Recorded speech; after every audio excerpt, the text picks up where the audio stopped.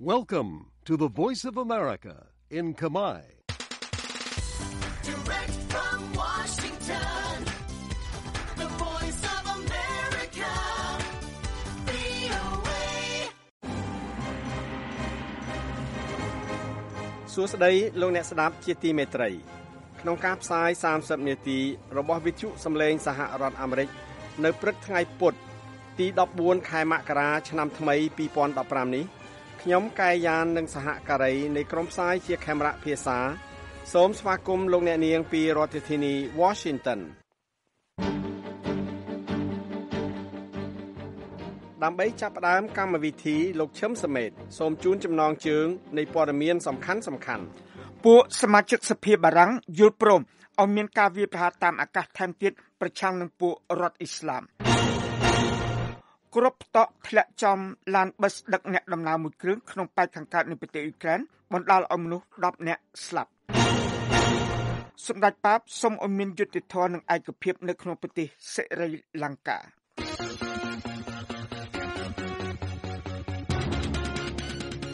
នៅក្នុងកម្មវិធីផ្សាយរបស់វិទ្យុសំឡេងសហរដ្ឋអាមេរិកនៅព្រឹកនេះយើងខ្ញុំមានសេចក្តីរាយការណ៍ជូនដូចខាងក្រោម1ការចាប់ខ្លួនសមាជិកម្នាក់នៃសភាជាតិប្រទេសវៀតណាមកាលពីសប្តាហ៍មុនអំពីបទឆបោករឿងអចលនវត្ថុទី2អង្គការសិទ្ធិមនុស្សមួយដែលមានមូលដ្ឋាននៅសហរដ្ឋអាមេរិកបានបរិហាររិះគន់រដ្ឋាភិបាលលោកនាយករដ្ឋមន្ត្រីហ៊ុនសែនអំពីអំពើហិង្សានិងអំពើពុករលួយក៏ប៉ុន្តែមន្ត្រីរដ្ឋាភិបាលកម្ពុជាបានរិះគន់ថានេះជាការជ្រៀតជ្រែកបែបចក្រពត្តិនិយមទី3លោករដ្ឋមន្ត្រីការបរទេសសហរដ្ឋអាមេរិកស្វែងរកការតាក់ទងឲ្យរឹតតែរឹងមាំឡើងទៀតខាងវិស័យពាណិជ្ជកម្មរវាងសហរដ្ឋអាមេរិកនិងប្រទេសឥណ្ឌាលោកអ្នកនាងនឹងបានស្ដាប់រឿងទាំងនេះនៅក្រៅព័ត៌មានអន្តរជាតិដែលលោកឈឹមសមេតនាំមករាយការណ៍ជូនដូចតទៅក្រុមសមាជិកសភានៃប្រទេសបារាំងបានយល់ព្រមបន្តការចូលរួមរបស់បារាំងក្នុងការវាយប្រហារតាមអាកាសប្រឆាំងនឹងពួកជនសកម្មប្រយុទ្ធរដ្ឋអ៊ីស្លាមក្នុងប្រទេសអ៊ីរ៉ាក់មួយសប្តាហ៍ក្រោយពីបរិសុទ្ធ3នាក់ដែលបានសម្ដែងស្វាមីភក្តិដល់ក្រុមអ៊ីស្លាមនិយមជ្រុលបានសម្លាប់មនុស្ស17នាក់ក្នុងទីក្រុងប៉ារីសថ្លែងនៅក្នុងរដ្ឋសភានៅមុនការបោះឆ្នោតកាលពីថ្ងៃអង្គារលោកនាយករដ្ឋមន្ត្រីបារាំង Manuel Valls បានមានប្រសាសន៍ថាប្រទេសបារាំងកំពុងធ្វើសង្គ្រាមប្រឆាំងនឹងពួកជ្រុលនិយមមិនមែនប្រឆាំងនឹងសាសនាទេប្រធាននៃអង្គការប៉ូលីសទ្វីបអឺរ៉ុបហៅកាត់ថា Europol បានប្រកាសកាលពីថ្ងៃអង្គារថាពលរដ្ឋអឺរ៉ុបរហូតដល់ 5,000 នាក់បានចូលរួមក្នុងការប្រយុទ្ធក្នុងប្រទេសសេរីដែលនាំឲ្យមានការកាន់កង្វល់អំពីពួកស៊ីឈ្នួលធ្វើសង្គ្រាមវិលត្រឡប់មកកាន់ប្រទេសពួកគេវិញដើម្បីធ្វើការវាយប្រហារភេរវកម្មប្រទេសបារាំងជាប្រទេសមួយក្នុងបដាពួកប្រទេសមួយចំនួនក្នុងទ្វីបអឺរ៉ុបនិងភូមិភាគមជ្ឈិមបូព៌ាដែលបានចូលរួមជាមួយក្រុមចម្រុះដឹកនាំដោយសហរដ្ឋអាមេរិកប្រឆាំងនឹងពួករដ្ឋអ៊ីស្លាមដែលបានវាយយកបានផ្នែកធំធេងនៅក្នុងប្រទេសសេរីនិងប្រទេសអ៊ីរ៉ាក់កាលពីឆ្នាំទៅមិញក្រុមគ្រួសារនិងពួកសហជីវិកនៃប៉ូលីសបារាំង3នាក់ត្រូវសម្លាប់នៅក្នុងការវាយប្រហារភេរវកម្មកាលពីអាទិត្យមុននៅក្នុងទីក្រុងប៉ារីសបានធ្វើការគោរពចុងក្រោយបង្អស់ដល់សាកសពប៉ូលីសទាំង3នាក់នេះកាលពីថ្ងៃអង្គារលោកប្រធានាធិបតីបារាំង François Hollande បានឈរនៅមុខក្តារមឈូសសពប៉ូលីសទាំងនេះដែលមានគ្របដោយទង់ជាតិបារាំងហើយលោកបានកោតសរសើរដល់វីរភាពរបស់ប៉ូលីសទាំងនេះដោយប្រគល់ជូនប៉ូលីសទាំង3នាក់នេះជាបច្ឆាមរណៈនៅមេដាយ Légion d'honneur ដ៏ល្បីល្បាញរបស់ប្រទេសជាតិបារាំង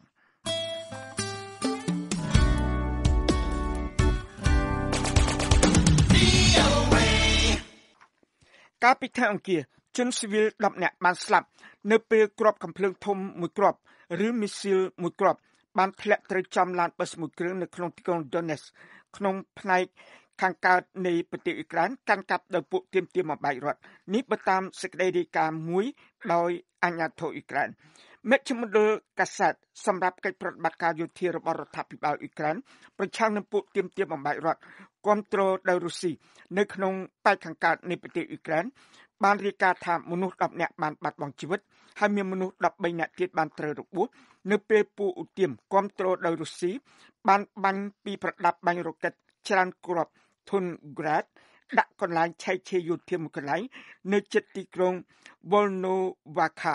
ហើយថាមីស៊ីលមួយគ្រាប់ក្នុងបណ្ដាមីស៊ីលទាំងនេះត្រូវចំឡានប៊ីសដឹកអ្នកដំណើរមួយគ្រឿងទីភ្នាក់ងារព័ត៌មាន TASS របស់ប្រទេសរុស្ស៊ីបានដកស្រង់ពាក្យសម្ដីមន្ត្រី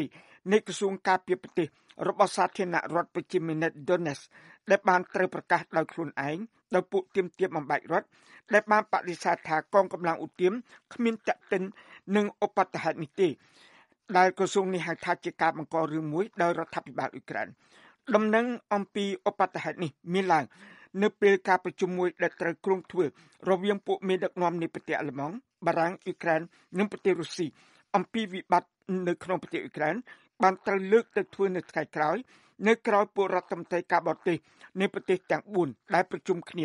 នៅក្នុងទីក្រុងបែកឡាកាលពីថ្ងៃច័ន្ទគ្មានជោគជ័យក្នុងការធ្វើឲ្យមានការជឿនលឿនអំពីការអនុវត្តកិច្ចព្រមព្រៀងកិច្ចឈប់បាញ់គ្នាមួយកាលពីខែកញ្ញាមុនរវាងរដ្ឋាភិបាលក្រុងគៀវនិងពួកឧទាមសន្និសីទកំពូលនោះមានកំណត់ប្រព្រឹត្តទៅនៅថ្ងៃប្រហ័សក្នុងទីក្រុងអាស្តាណានៃប្រទេសកាហ្សាស្ថាន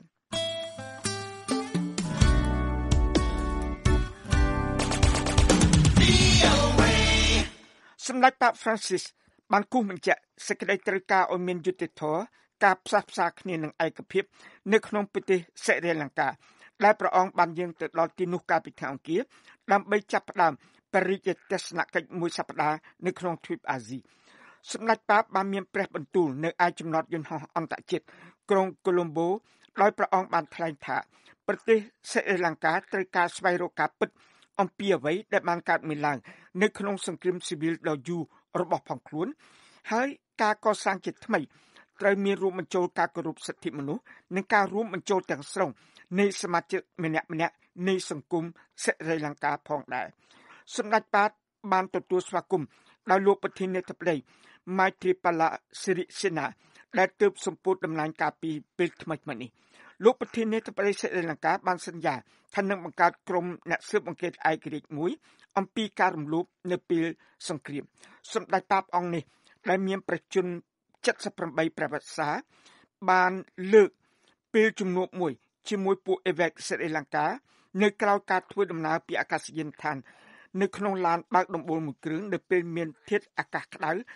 មានរយៈពេលយូរជាងការរំពឹងទុកសាលាឧទ្ធរអេស៊ីបមួយបាននិយាយថាលោកហូស្នីមូបារ៉ាក់អតីតប្រធានាធិបតីនៃប្រទេសអេស៊ីបនិងកូនប្រុសលោក2នាក់នឹងត្រូវកាត់ក្តីជាថ្មីនៅក្នុងករណីគេបន្លំប្រកាសដែលបាននាំឲ្យពួកគេទទួលការកាត់សេចក្តីឲ្យមានទោសជាប់គុកច្រើនឆ្នាំកាលពីឆ្នាំទៅមិញតុលាការនេះនៅក្នុងទីក្រុងលើកែបានប្រកាសសេចក្តីសម្រេចរបស់ផងខ្លួនកាលពីថ្ងៃអង្គារដែលជាចំណាត់ការមួយកាត់បន្ថយការដាក់ទោសដែលនៅសេសសល់តែមួយគត់ប្រឆាំងនឹងលោកមូបារ៉ាក់ប្រពន្ធតុលាការបាននិយាយថាលោកមូបារ៉ាក់ដែលនៅពេលនេះកំពុងជាប់ឃុំឃាំងនៅក្នុងមន្ទីរពេទ្យយោធាមួយអាចត្រូវដោះលែងនៅពេលណាមួយក៏ប៉ុន្តែមន្ត្រីសន្តិសុខម្នាក់បាននិយាយប្រាប់ទីភ្នាក់ងារព័ត៌មានមីណាជាផ្លូវការនៃប្រទេសអេស៊ីបថាការនេះនឹងកើតមានបានតែនៅពេលណាដែលតុលាការបញ្ជាឲ្យមានការដោះលែងលោកតុលាការទៀបមួយបានរកឃើញថាលោកអតីតប្រធានាធិបតីអេស៊ីបនិងកូនប្រុសទាំងពីរនាក់របស់លោកមានទោស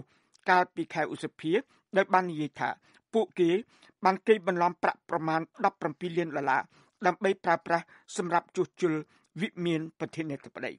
លោកមូបារ៉ាក់ដែលមានអាយុ86ឆ្នាំកំពុងជាប់ទោសឃុំឃាំង3ឆ្នាំនៅក្នុងមន្ទីរពេទ្យយោធាមួយកន្លែងចំណែកឯកូនប្រុសលោកឈ្មោះអាឡានិងឈ្មោះហ្គាម៉ាល់បានទទួលទោសជាប់គុកម្នាក់4ឆ្នាំ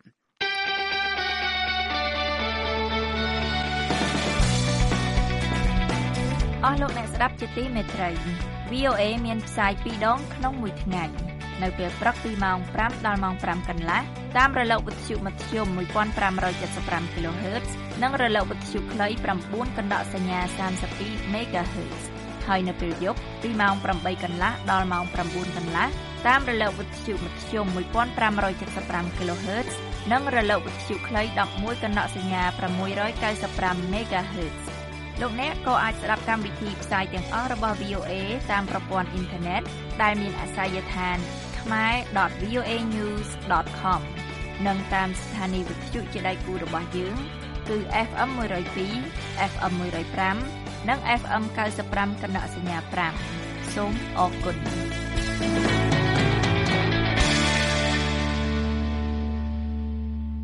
សមាជិកម្នាក់នៃសភាជាតិវៀតណាមបានត្រូវចាប់ខ្លួនកាលពីសប្តាហ៍មុនលើបទចោទប្រកាន់អំពីការឆបោកអចលនទ្រព្យអ្នកស្រី Marian Brown រាយការណ៍រឿងនេះពីទីក្រុងហាណូយលោកជិងពូជីនប្រែសម្រួលសេចក្តីរាយការណ៍នេះជូនដូចតទៅប៉ូលីសបានឆែកឆេរផ្ទះរបស់លោកស្រីโจធីធូងាអាយុ49ឆ្នាំអស់រយៈពេលជាច្រើនម៉ោងកាលពីថ្ងៃពុធដោយបានរឹបអូសយកឯកសារសម្ងាត់មួយចំនួនតាមសេចក្តីរាយការណ៍របស់កាសែតថាញ់នៀនប្រាប់ឲ្យដឹងថាលោកស្រីបានត្រូវចាប់ខ្លួនលើបទចោទប្រកាន់ពីការឆបោកពាក់ព័ន្ធនឹងគម្រោងផ្ទះសម្បែងដែលរៀបចំចាត់ចែងដោយក្រុមហ៊ុនឯកជនរបស់លោកស្រីក្រុមហ៊ុននោះបានប្រមូលប្រាក់កក់ពីអ្នករកទិញផ្ទះចំនួន80នាក់ពីចន្លោះឆ្នាំ2009ដល់ឆ្នាំ2010ដែលមានតម្លៃសរុប$14 លានក៏ប៉ុន្តែមិនបានសងគេវិញនៅពេលដែលគម្រោងមិនបានចេញជារូបរាងគម្រោងផ្ទះសម្បែងនោះត្រូវគេរំពឹងនឹងបញ្ចប់នៅចុងឆ្នាំ2015នេះលោកនាងមិញទ្វាតអនុប្រធានគណៈកម្មាធិការវប្បធម៌អប់រំនិងយុវជននៃសភាជាតិបាននិយាយថាព័ត៌មានអវិជ្ជមានខ្លះអំពីលោកស្រីងាបានចាប់ផ្ដើមផ្សព្វផ្សាយនៅពេលដែលចាប់ផ្ដើមនៃការបោះឆ្នោតសភានៅឆ្នាំ2011 bởi vì những cái thông tin bất lợi cho bà Thu Nga thì nó đã xuất hiện ទោះជាយ៉ាងណាក៏ដោយលោកនិយាយថាទីភ្នាក់ងារពាក់ព័ន្ធប្រហែលមិនបានស៊ើបអង្កេតបញ្ហានេះឲ្យបានល្អិតល្អន់ហើយអ្នកបោះឆ្នោតបានបោះឆ្នោតឲ្យលោកស្រីបានត្រូវបញ្ឈប់ពីតំណែងរបស់លោកស្រីកាលពីថ្ងៃពុធជាសមាជិកនៃគណៈកម្មាធិការហិរញ្ញវត្ថុនិងថវិការបស់សភាជាតិពួកសមាជិកសភានៅក្នុងប្រទេសវៀតណាមត្រូវបានគេអនុញ្ញាតឲ្យមានកម្រិតអភ័យឯកសិទ្ធិរួចពីការកាត់ទោសដោយដែលលោកដេញសួងថៅប្រធានវិទ្យាស្ថានស្រាវជ្រាវនីតិបញ្ញត្តិរបស់សភាជាតិបានបញ្យល់នៅក្នុងកិច្ចសម្ភាសន៍ជាមួយអ្នកផ្សាយទូរទស្សន៍រដ្ឋ VTV កាលពីថ្ងៃពហុnhưng mà theo quy định của hiến pháp thì លោកនិយាយថាយោងទៅតាមរដ្ឋធម្មនុញ្ញគ្មាននរណាម្នាក់ត្រូវបានអនុញ្ញាតឲ្យចាប់ខ្លួនឃុំខ្លួនឬកាត់ទោសតំណាងរាស្ត្រណាម្នាក់ដោយគ្មានការយល់ព្រមពីសភាជាតិនោះទេក្នុងករណីរបស់លោកស្រីងាលោកនាងស៊ីនហ៊ុងប្រធានសភាបានផ្ដល់ការអនុញ្ញាតឲ្យទីភ្នាក់ងារស៊ើបអង្កេតចាត់វិធានការរដ្ឋាភិបាលបានធ្វើការបង្ក្រាបអំពើពុករលួយក្នុងប្រមាណឆ្នាំថ្មីនេះនៅពេលដែលសេដ្ឋកិច្ចមានពាក់ព័ន្ធនឹងការកាត់ទោសមន្ត្រីជាន់ខ្ពស់ជាច្រើនមន្ត្រីខ្លះបានទទួលទោសប្រហារជីវិតពួកអ្នកសង្កេតការណ៍ជារឿយៗបានភ្ជាប់ការចាប់ខ្លួនអិសរាជជនពាណិជ្ជកម្មល្បីៗទៅនឹងការប្រយុទ្ធខាងនយោបាយនៅក្នុងគណៈបកកុម្មុយនីសលោកអនុប្រធានទ្វាតបាននិយាយថាលោកជឿជាក់ថាការនេះមិនមែនជាករណីលោកស្រីងាលោកនិយាយទៀតថាប៉ូលីសបានប្រមូលភស្តុតាងគ្រប់គ្រាន់ដើម្បីប្រឆាំងលោកស្រីហើយបានចាប់ខ្លួនដៃគូរបស់លោកស្រីរួចទៅហើយវៀតណាមជាប្រទេស119នៃបណ្ដាប្រទេស175នៅក្នុងរបាយការណ៍នៃអំពើពុករលួយនៃអង្គការដំឡាភិបអន្តរជាតិដែលមានចំណាត់ថ្នាក់នៅពីមុខកម្ពុជានិងភូមាក៏ប៉ុន្តែស្ថិតនៅក្រោយប្រទេសថៃឥណ្ឌូនេស៊ីហើយនិងប្រទេសចិន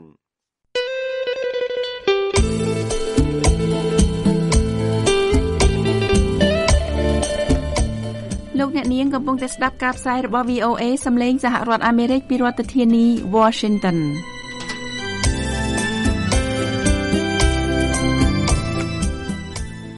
មួយថ្ងៃមុននឹងខួបគម្រប់30ឆ្នាំនៃការកាន់តំណែងជានាយករដ្ឋមន្ត្រីអង្គការ Human Rights Watch បានបរិហាររិះគន់អំពីអំពើហិង្សានិងអំពើពុករលួយនៅក្នុងរដ្ឋាភិបាលលោកនាយករដ្ឋមន្ត្រីហ៊ុនសែនក៏ប៉ុន្តែមន្ត្រីរដ្ឋាភិបាលកម្ពុជាបានរិះគន់ថានេះជាការជ្រៀតជ្រែកបែបចក្រពត្តិនិយមលោកគង់ស្ថានរិទ្ធនៃ VOA រាយការណ៍ពីរាជធានីភ្នំពេញដូចតទៅ30ឆ្នាំក្រោមតំណែងជានាយករដ្ឋមន្ត្រីរបស់លោកហ៊ុនសែនត្រូវឆ្លុះបញ្ចាំងដោយអំពើហិង្សាការគៀបសង្កត់និងអំពើពុករលួយបញ្ហាដីធ្លីនិងការកាប់សម្លាប់សកម្មជននយោបាយដែលប្រជែងអំណាចនេះបើយោងទៅតាមរបាយការណ៍របស់អង្គការឃ្លាំមើលសិទ្ធិមនុស្ស Human Rights Watch ដែលចេញផ្សាយនៅថ្ងៃអង្គារនេះអង្គការដដែលបានទទូចឲ្យប្រទេសផ្ដល់ជំនួយនិងសហគមន៍អន្តរជាតិបញ្ចប់ភាពអសកម្មរបស់ខ្លួន របាយការណ៍របស់អង្គការ Human Rights Watch ធ្វើឡើងមួយថ្ងៃប៉ុណ្ណោះមុននឹងខួបគម្រប់30ឆ្នាំនៃការឡើងកាន់អំណាចរបស់លោកនាយករដ្ឋមន្ត្រីហ៊ុនសែនលោកនាយករដ្ឋមន្ត្រីហ៊ុនសែនឡើងកាន់តំណែងនៅថ្ងៃទី14ខែមករាឆ្នាំ1985ការកាន់តំណែងយូរនេះធ្វើឲ្យលោកបានក្លាយទៅជាមេដឹកនាំទី6ដែលកាន់តំណែងយូរជាងគេបំផុតនៅក្នុងពិភពលោកគឺឈរបន្ទាប់ពីលោក Robert Mugabe នៃប្រទេស Zimbabwe ដោយឡែកនៅក្នុងពិភពលោកអ្នកដែលកាន់តំណែងយូរជាងគេបំផុតគឺប្រធានាធិបតីប្រទេសកាមេរូន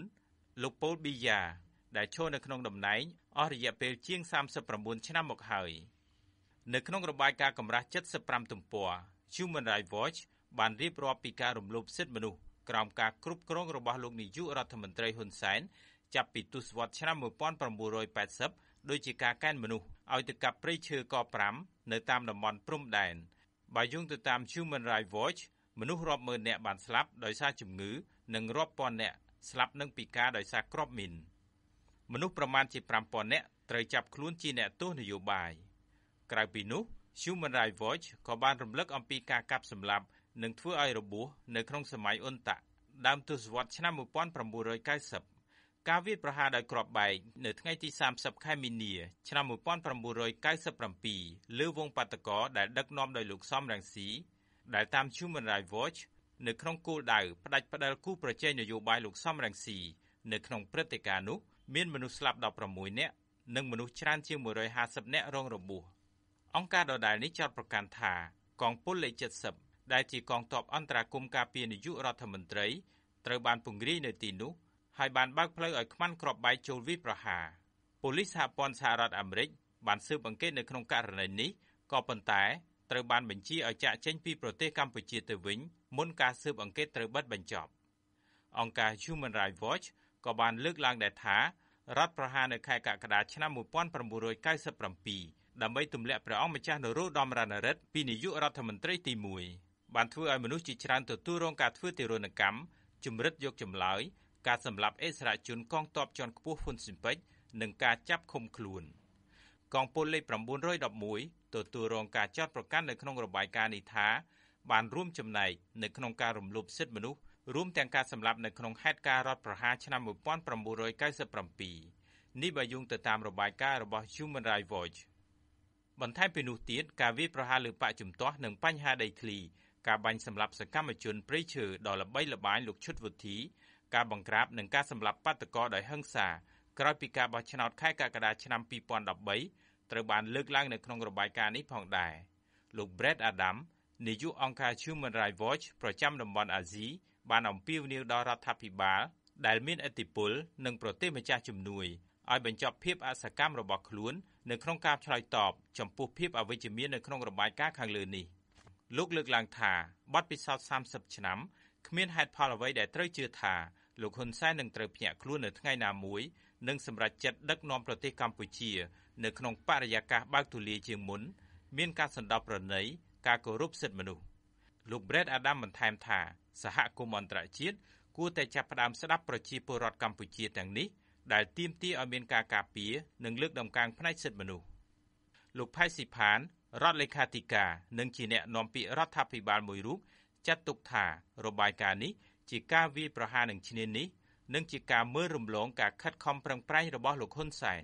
បានហៅថាសម្ដេចហ៊ុនសែនជាជំរឿសរបស់ប្រជាពលរដ្ឋការបំភ្លេចការមើលរំលងឬការឈានជឿននៃភាពស្វ័យសម្រេចរបស់កម្ពុជាគឺជាអត្តបទរបស់ពួកឬក្រុមព្រៃផ្សៃនៃចក្រពត្តិនិយមនិងអាណានិគមនិយមសម្រាប់លោកអ៊ូវីរៈនាយកវេទិកាអនាគតដែលជាមជ្ឈមណ្ឌលស្រាវជ្រាវលើគោលនយោបាយសាធារណៈលោកមិនគាំទ្ររបាយការណ៍របស់អង្គការ Human Rights Watch ទាំងស្រុងនោះទេលោកនិយាយថាការរំលោភសិទ្ធិមនុស្សមានការថយចុះបើធៀបទៅនឹងទសវត្សរ៍ឆ្នាំ1980និង90ក៏ប៉ុន្តែលោកយល់ថារបាយការណ៍នេះនឹងជួយជំរុញការលើកតម្កើងនិងការការពារសិទ្ធិមនុស្សនិងលទ្ធិប្រជាធិបតេយ្យជាបន្ថែមទៀតនៅប្រទេសកម្ពុជាពីរាជធានីភ្នំពេញខ្ញុំគង់សុថានរិទ្ធ VOA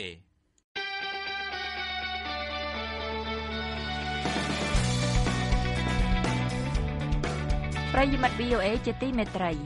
ឡូវនេះលោកអ្នកអាចទាញយកឬ download VOA app version ថ្មី 3.0 សម្រាប់ទូរស័ព្ទទំនើប smartphone ដែលប្រើប្រព័ន្ធ Android និង Apple iOS ដោយមិនគិតថ្លៃ version ថ្មីនេះមានដំណើរការល្អជាងមុនហើយរូបភាពនៅក្នុងអត្ថបទក៏មានទំហំធំជាងមុនផងដែរប្រសិនបើប្រិយមិត្តប្រើទូរស័ព្ទឬឧបករណ៍ Android ដូចជាទូរស័ព្ទ Samsung Galaxy សូមចូលទៅ Google Play Store វាយពាក្យ VOA ហើយស្វែងរក App ពណ៌ខៀវដែលមានឈ្មោះថា VOA News VOA Voice of America Free ប្រសិនបើលោកអ្នកប្រើប្រព័ន្ធ Apple iOS ដូចជាទូរស័ព្ទ iPhone វិញសូមចូលទៅកាន់ iTunes Store វាយពាក្យ VOA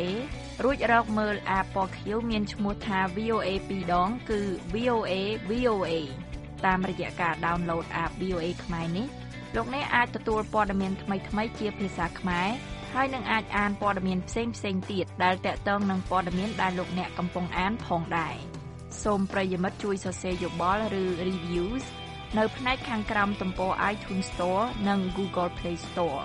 ព័ត៌មានលម្អិតសូមចូលទៅកាន់គេហទំព័រ khmer.voanews.com/apps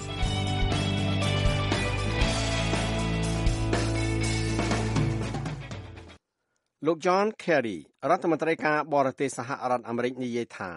លោកមានជំនឿថាបើសហរដ្ឋអាមេរិកនិងប្រទេសឥណ្ឌាធ្វើការរួមគ្នានោះប្រទេសទាំងពីរអាចជួយបង្កើតសក្ការៈថ្មីនៃលទ្ធភាពនៃការចែករំលែកគ្នាដែលអាចផ្ដល់ផលប្រយោជន៍ដល់ប្រជាជនជាច្រើនលាននាក់នៅក្នុងប្រទេសឥណ្ឌានិងនៅប្រទេសទូទៅក្នុងតំបន់អាស៊ី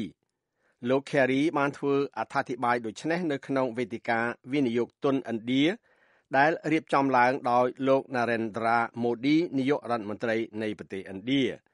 អ្នកស្រី Pam Dawkins អ្នកឆ្លើយឆ្លងព័ត៌មាន VOA ប្រចាំក្រសួងការបរទេសរាយការណ៍អំពីរឿងនេះលោកពេនស៊ីសវណ្ណជួនសេចក្តីប្រែសម្រួលដូចតទៅនៅថ្ងៃដែលរួមមានទស្សនកិច្ចនៅផ្ទះលោកមហាថ្មគុន្ធីដែលជាសកម្មជនសន្តិភាពឥណ្ឌាផងនោះលោក John Kerry រដ្ឋមន្ត្រីការបរទេសសហរដ្ឋអាមេរិកថ្លែងការពីថ្ងៃសុក្រថាសហរដ្ឋអាមេរិកចង់ពង្រីកពាណិជ្ជកម្មនិងការវិនិយោគទុនជាមួយឥណ្ឌា We share Prime Minister Modi's goal of increasing our country's annual trade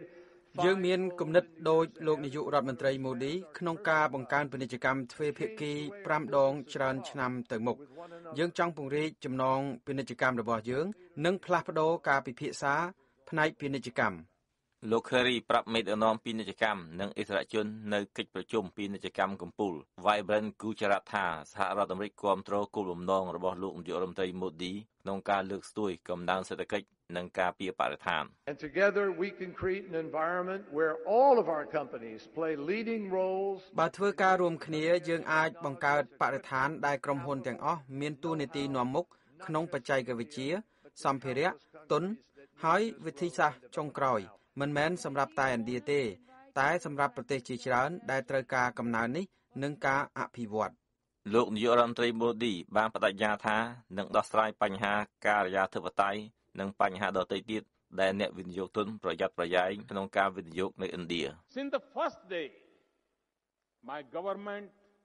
is actively working to revive តាំងពីថ្ងៃដំបូងរដ្ឋាភិបាលខ្ញុំខិតខំយ៉ាងសកម្មធ្វើឲ្យសេដ្ឋកិច្ចរស់រវើកឡើងវិញរដ្ឋាភិបាលខ្ញុំតាំងចិត្តបង្កើតបរិយាកាសនយោបាយដែលដឹងស្ថានភាពជាមុនមានតម្លាភាពនិងយុត្តិធម៌មន្ត្រីការបរទេសអាមេរិកជាន់ខ្ពស់ម្នាក់ថ្លែងថាឥណ្ឌាបានចាត់វិធានការរឹងមាំហើយបង្កើតបរិយាកាសល្អសម្រាប់ពាណិជ្ជកម្មដូចជាលទ្ធភាពនៃសេរីភាពពាណិជ្ជកម្មវិនិយោគទុនខាងធានារ៉ាប់រងការពារនិងបរិក្ខារពេទ្យព្រមទាំងប្រកាសកំណែតម្រង់ដីធ្លីលោក Michael Kugelman អ្នកវិភាគតំបន់អាស៊ីពាក់សិនថ្លែងថាមានឱកាសធ្វើឲ្យប្រសើរឡើង If Modi follows through on these pledged initiatives បើលោក Modi ធ្វើតាមការតាំងចិត្តទាំងនេះដូចជាគំនិតផ្ដួចផ្ដើមផលិតនៅឥណ្ឌាករណីនេះមានប្រយោជន៍ច្រើនសម្រាប់សេដ្ឋកិច្ចអាមេរិកនិងសម្រាប់ទំនាក់ទំនងទូទៅរវាងអាមេរិកឥណ្ឌាកាលពីខែកញ្ញាលោកនាយករដ្ឋមន្ត្រី Modi បានជួបជាមួយនឹងលោកប្រធានាធិបតី Barack Obama នៅរដ្ឋធានី Washington ក្នុងទស្សនកិច្ចនៅឥណ្ឌានេះលោក Kerry ក៏បានរៀបចំសម្រាប់ទស្សនកិច្ចរបស់លោក Obama ទៅប្រទេសឥណ្ឌានៅខែក្រោយដែរនៅក្នុងកម្មវិធីផ្សាយរបស់វិទ្យុសំឡេងសហរដ្ឋអាមេរិកនៅវេលាយប់នេះ សូមលោកអ្នកនាងបើកស្ដាប់សេចក្តីរាយការណ៍របស់អ្នកយកព័ត៌មានយើងនៅប្រទេសកម្ពុជានិងព័ត៌មានថ្មីៗពីជុំវិញពិភពលោក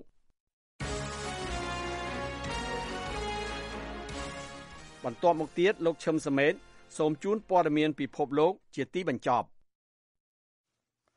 លោកប្រធានាធិបតីសហរដ្ឋអាមេរិកបារ៉ាក់អូបាម៉ាបានមានប្រសាសន៍ប្រាប់ពួកមេដឹកនាំសភាសហរដ្ឋអាមេរិកដោយមានរួមបញ្ចូលទាំងពួកសមាជិកសភាប្រឆាំងខាងគណៈបកសាធារណរដ្ឋផងដែរថាលោកសង្ឃឹមថានឹងធ្វើការជាមួយពួកគេក្នុងឋានៈជាក្រុមមួយនៅឆ្នាំនេះដើម្បីអនុម័តសេចក្តីព្រាងច្បាប់សំខាន់ៗទោះណាជាអស់លោកនៅតែនិយាយឆ្លើយឆ្លងគ្នាអំពីបញ្ហាមួយចំនួនដែលនៅមានការខ្វែងគំនិតគ្នាក៏ដោយលោកអូបាម៉ាបានអញ្ជើញពួកសមាជិកប្រតិសភានិងពួកសមាជិកសភាតំណាងរាស្ត្រអាមេរិកសំខាន់ទៅកាន់សិទ្ធិវិមានកាលពីថ្ងៃអង្គារនៅពេលនេះដែលពួកសាធារណរដ្ឋត្រួតត្រាសភាពួកមេដឹកនាំកម្ពុជារបស់គណៈបកនេះគឺលោក John Boehner ប្រធានសភាតំណាងរាស្ត្រអាមេរិកនិងលោក Mitch McConnell ប្រធានក្រុមភាគច្រើនក្នុងព្រឹទ្ធសភាសហរដ្ឋអាមេរិកបានអង្គុយអមលោកអូបាម៉ានៅក្នុងការប្រជុំគ្នានោះទោះណាជាអស់លោកតែពីរនាក់នេះនៅតែបន្តរិះគន់គោលនយោបាយជាច្រើនរបស់លោកប្រធានាធិបតីក៏ដោយលោកប្រធានាធិបតីអូបាម៉ាដែលជាអ្នកប្រជាធិបតេយ្យម្នាក់បានមានប្រសាសន៍ប្រាប់ពួកសមាជិកសភាទាំងនេះថាលោកយល់ថាពួកអស់លោកអាចសម្រេចការព្រមព្រៀងគ្នាអំពីសន្ធិសញ្ញាពាណិជ្ជកម្មបរទេសការកែប្រែច្បាប់ពន្ធដារសេចក្តីព្រាងច្បាប់ស្តីពីសន្តិសុខអ៊ីនធឺណិតកិច្ចខិតខំប្រឹងប្រែងតម្រឹមរដ្ឋាភិបាលនិងវិធានការសម្រាប់ជំរុញសេដ្ឋកិច្ចសហរដ្ឋអាមេរិកឲ្យលូតលាស់ថែមទៀត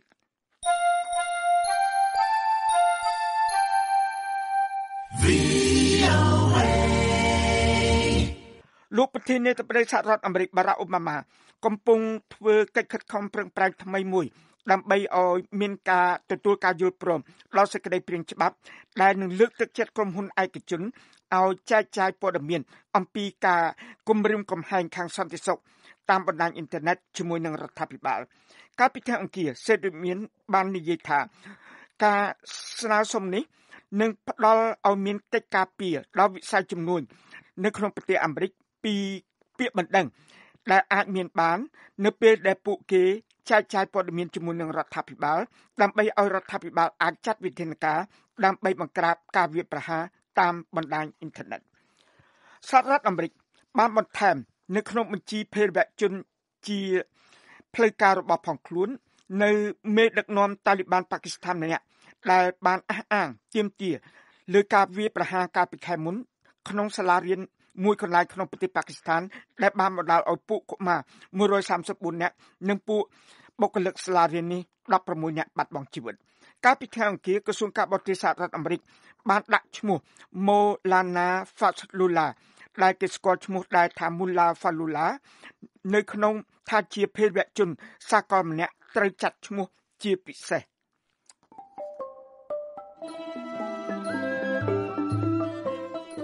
កម្មវិធីផ្សាយរបស់វិទ្យុសំឡេងសហរដ្ឋអាមេរិកនៅវេលាព្រឹកនេះចប់តែត្រឹមនេះសូមអញ្ជើញលោកអ្នកនាងបើកស្ដាប់កម្មវិធីផ្សាយរបស់យើងខ្ញុំនៅរាត្រីនេះទៀតពីម៉ោង 8:30 នាទីទៅម៉ោង 9:30 នាទីតាមរលកវិទ្យុ25 32 និង 190 ម៉ែត្រត្រូវនឹងកម្រិត 11,565 9,325 និង 1,575 kHz តាមប្រព័ន្ធអ៊ីនធឺណិតជាភាសាខ្មែរ khmer.voanews.com ជាភាសាអង់គ្លេស VOA Cambodia.com សូមលោកអ្នកនាងបានប្រកបដោយសុភមង្គលគ្រប់ប្រការ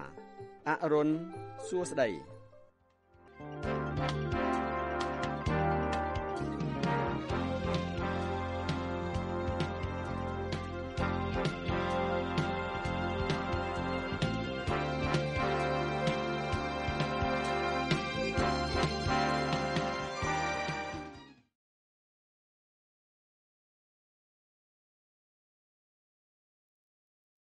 This program has come to you from the Voice of America, Washington.